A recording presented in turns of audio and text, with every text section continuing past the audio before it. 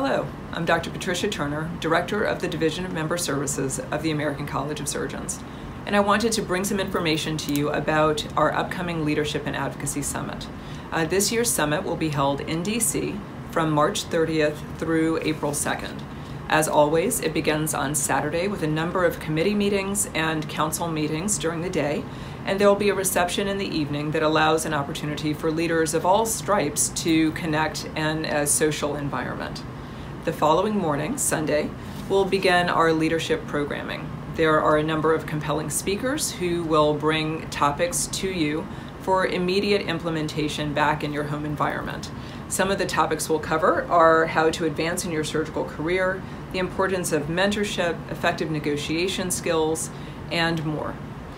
During the day, we'll also hear some chapter success stories. Many of those chapter success stories are ideas that were born at last year's Leadership Summit, so it's wonderful to be able to see how those ideas come together over the year to help the local surgeons.